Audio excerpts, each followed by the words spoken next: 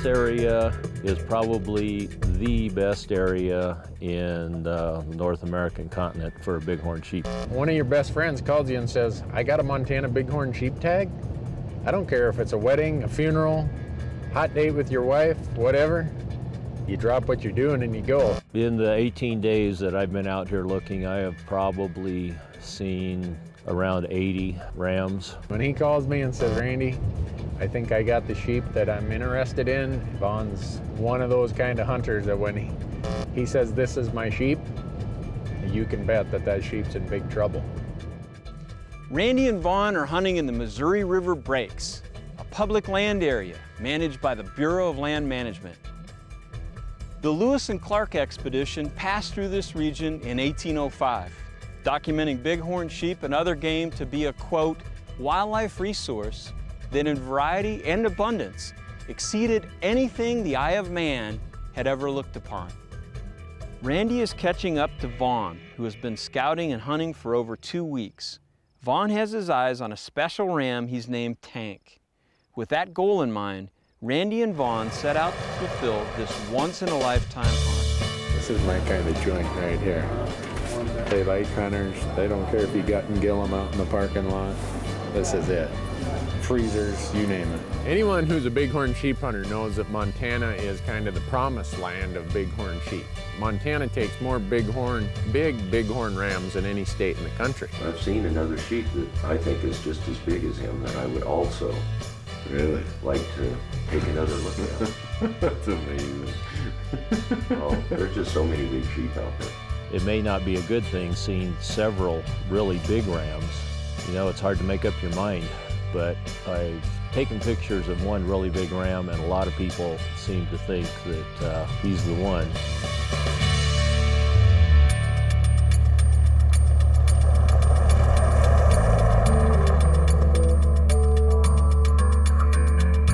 Last Sunday, there were 2 jet boats that came up the river and pulled in just to the west of us. Hunting with a boat would be an effective tactic if you guys wanted to do that. I've been applying for a bighorn sheep tag for a little over 40 years, probably 42. See, there's where one of them was bedded. The chances of drawing this tag are very, very slim.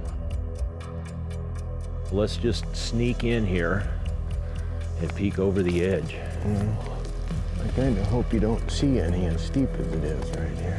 Vaughn's told me, he said, Randy, all of our hunting buddies were up here helping me, and they told me, you're nuts for not shooting that ram. And after seeing pictures of it, I agree with them. Vaughn, you are nuts for not shooting that ram. Okay, there's 3, 4, there's 5 rams down there. 3 big rams in that bunch. You got one up and to the right. Yeah, look, ooh, he's got long horns. Just 2 stinking many decisions. You know, when I started out, that's exactly what I was looking for right there. I know that there is a tremendous ram right in this area. If he's as big as everybody seems to think he is, then he will definitely make my 200-inch mark. How'd they spot us from this far away already? They're just used to seeing anything that pops up on the horizon. Oh man, that one is really long. He is. Yeah. He could be mid-40s. Really? Yeah. I've not seen one like that long one up here yet. What you thinking? He is a beautiful ram, but we can leave them alone because I still want to find Tank. I think he's way bigger than that ram. Really? Oh yeah, but that's a beautiful one. Tank, the one you showed? Yeah, let me take a peek. Take a look. Yeah. Is Tank's the one you showed me those pictures of? Oh yeah.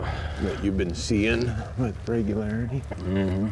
Well, I stayed with him 3 days last week. He's been here for 18 days. He's looked over so many rams. He knows what he's looking for. He told me, Randy, I'm walking away from that ram for one reason. I know I've seen one bigger than that here, and I think I know where he is. There's an old saying, Vaughn, that says, don't pass up on one day that which you would shoot on the last. Oh, yeah. are Boone and Crockett rams. And you just shoulder your rifle and off to the next one. I've seen bigger ones.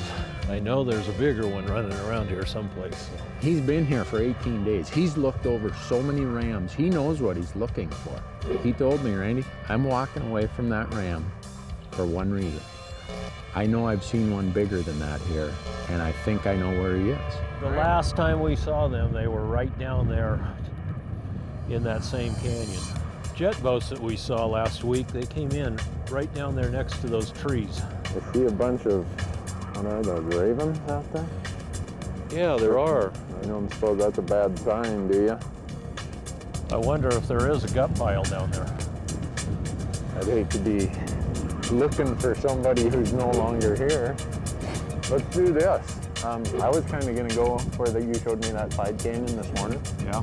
I'm going to go out there, and it's only another 300 or 400 feet down. I'll drop down and see if there is a gut pile there while you stay up here in glass. Good idea. When you decide you're going to hunt one animal, and you've chosen this is the guy I'm going after, you have to approach your hunt a little differently, and that's kind of what caused me to tell Vaughn, I'll drop down this ridge and I'll go check out what those ravens are eating on. You can't leave that stone unturned. I went down there and I come around the corner and I see this coyote. I was thinking, okay, I'm probably gonna find maybe a dead deer. I never expected to find a sheep. I can see there's a monstrous ram down there, so I'm climbing down there to see what he is. Dang it. Might be the one I'm looking for. I can just see this big curl of horn. And instantly, when I looked through the binoculars, I knew what was there. The ram is laying there. Boy, does that stink. That's not too long ago as far as a kill. I know he's the ram Vaughn was looking for. He's one of the biggest rams you'll ever see. That right there, that is a 200-inch ram. His bases are just massive.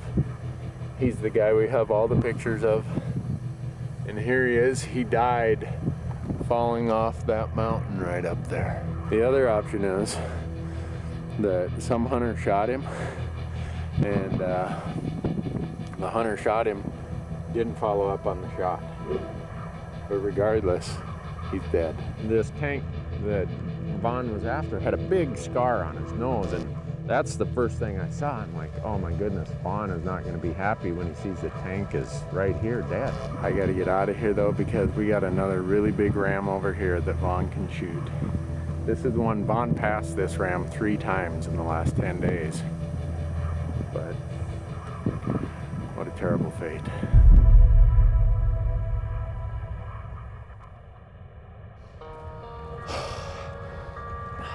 What'd you find? It's a long haul. I know it is. I knew it was going to be a long haul. But it's nice of you to volunteer. That's him. It is. Okay, It is him. Scan you through these pictures. He was laying right down in that crevasse or drainage down there. Look at that. My heart just sank because I knew the dream Vaughn had, all the effort he's put into this hunt, was gone. It's not going to happen the way that he wanted it. That's him. I don't know. Sick. You walked away from him, what, 3 times? Yes.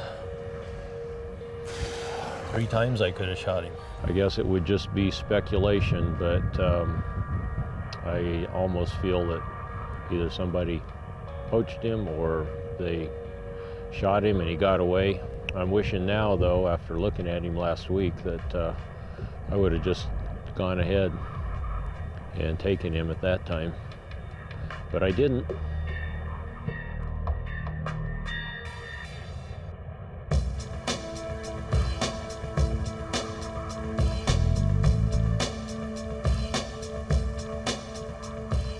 The beauty of when you draw a tag is that you get to define your hunt. Vaughn has definitely defined this hunt as he's not going to shoot until he sees the one he wants. So we're in here looking for slick. Wherever you are, Slick, stand up and be accounted for, because we'd like to give you the victory ride on the way out of here. Holy cow, Vaughn, I'd shoot that sucker in a heartbeat. I don't think he comes around far enough. Huh? I've been out here looking for a long time, and I've seen 3 or 4 that I consider to be really big rams. When he turns his head away, he sure looks big. Holy He's... No, he's not long enough. Really? Nope. All right, you sure you don't want him, huh? I think we better go find Flair. All right, let's load him up.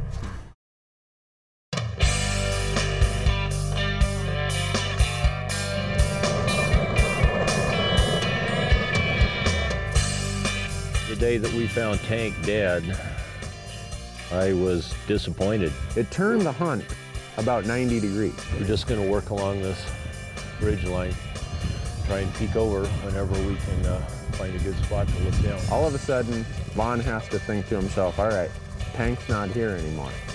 We've called the game warden. Game warden's coming to pick him up. Vaughn says, all right, there's one other big ram I want to look for, but if I don't find him, that flared out ram that we started calling Flair, he looks pretty good. Brand new country here, Vaughn. I've not seen this. Have you been over here? Nope. First time in here. Cool. It's Vaughn's tag, so I kept my mouth shut. But Vaughn, if I had that tag, we would be done hunting right now. But it's his tag, and that's the beauty of hunting. If you're the tag holder, you define your trophy, you define the experience you want, and it's your hunt, so you do it the way you want to do it. That's a good sign, I hope. You sure you don't want to shoot one of those, Vaughn? Hopefully, I want to get a really good look at this ram that we've called Flair.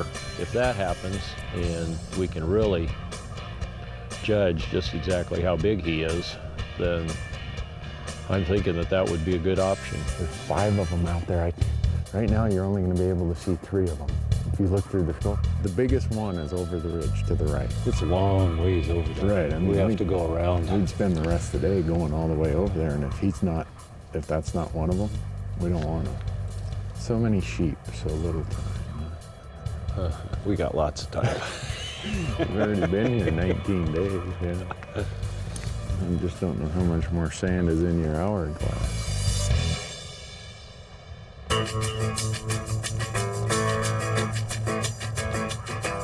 This country is really, really broken. It's kind of like the Grand Canyon in a miniature fashion, and it just provides, great habitat for the sheep. I mean, look at this terrain. To go to 1 mile over to that ridge over there, you're gonna drop 800 feet of elevation, and you're gonna come up 800 feet of elevation, and it's this kind of elevation. So we're trying to stay as much as we can on these nice ridges and glass down in everywhere and see what we can find. And my biggest concern is if we find them, is Vaughn gonna shoot them?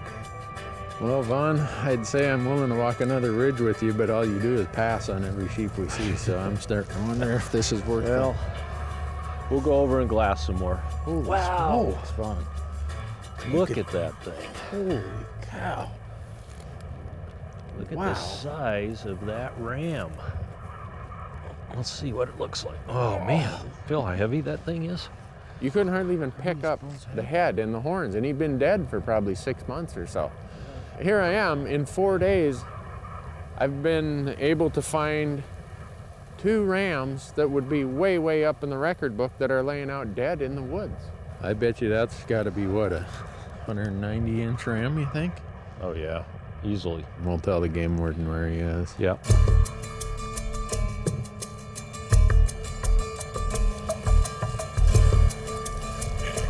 The one on the right, is that the flared out one? That one that's closest to that tree? Yeah. Yep, that's Flair. Pretty looking up this. That's right. They've already got us. We're gonna have to stay out of sight. So maybe sneak down through a little bit around the edge of those trees there and drop off into that. Deep draw? Yep. Boy, they picked a good spot to bed down. There's nothing there. I think we can stay out of their sight over there. We can sneak along and keep looking, make sure that they can't see us coming in on them. Once we get out there, there's no vegetation. The only thing we got is just the relief and topography. That's right, but it looks way different when you get down there. I think we'll be hidden. You promised me if we drop down there, you're gonna shoot? No promises.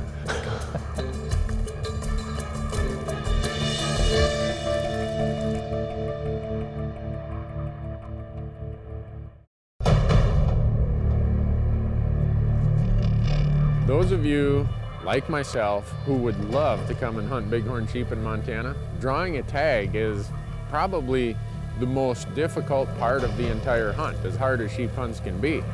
I've lived in Montana now for 20 years, and I've yet to draw a bighorn sheep tag. I have friends who've waited 30, 40 years. They've yet to draw a bighorn sheep tag. I think Vaughn told me he'd been applying now for over 45 years, and he finally drew a bighorn sheep tag. Hopefully they've been headed this direction.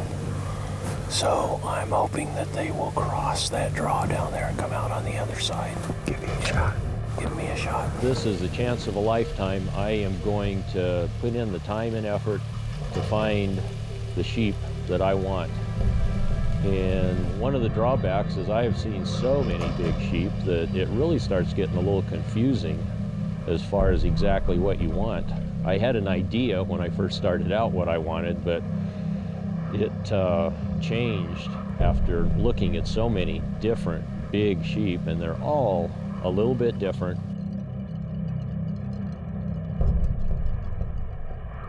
He did get a good look at Flair at that point, and he turned to me and he said, "Randy, that's probably a ram I'd shoot." So Vaughn goes out on the edges out there, and he's looking in glasses, and he sees him heading now to the southwest. We knew that Flair was in that group. We dropped down in there, and it was dicey at times. It was so steep. And we walked and walked and walked, and then we came down and we came back up, and we get to the bench and we peek up, and now they're starting to come out on another spot over to our right. Vaughn, he's just waiting and waiting and waiting, and I'm thinking, my goodness, is he ever gonna shoot? And all of a sudden I hear Vaughn pull the trigger, boom. I knew it was a great hit, great shot. My gun's jammed up. I can't believe this. He walks over the ridge and down the other side. And I'm thinking to myself, oh no, he's down the other side. That's exactly where we don't want to pack him out of, but that's how it happens sometimes when you go sheep hunting. Thank you, buddy. Beautiful. I tell you what, Vaughn, that guy made you work for every inch of, every pound of meat, every bit of that trophy. It's my philosophy that so many people that would like to draw this tag never will, and I think it should be once in a lifetime. So it would, I would feel bad if I started putting in for this tag again and drew it. Yeah, and there are people that have never been able to draw this tag, so I won't put in for it again. I think it should be a once-in-a-lifetime deal, and I've had my chance. I'd like to see somebody else have their chance. 21 days, Vaughn, you have been after it. Can't believe that. I'm gonna miss. I'm really gonna miss doing this. You are, but you know what? Every time you look on your wall and see that beautiful ram, and every time you eat some of his meat, you're gonna say, you know what, buddy? I bet you thought I was never gonna do this. You know, as many sheep as you walked away from, you had me convinced that you didn't want to shoot a sheep. In this On Your Own adventure, our hunters encountered 2 dead rams, including Tank, Vaughn's dream ram. Both rams would have been the state record in every other state. Montana game wardens had determined that Tank had been poached, a crime and a travesty to hunting and to fellow hunters. After the disappointing turn of events with Tank, Vaughn was rewarded with this beautiful ram. For these 2 longtime friends, Vaughn and Randy felt the immense satisfaction of sharing many hard days afield. So for Vaughn, this was $1 million hunt for a $75 tag. And for the lucky hunter that draws the tag, the same opportunity is available for you. Which is why the very best part of any On Your Own adventure is that it's completely accessible and completely achievable by you, the real American hunter.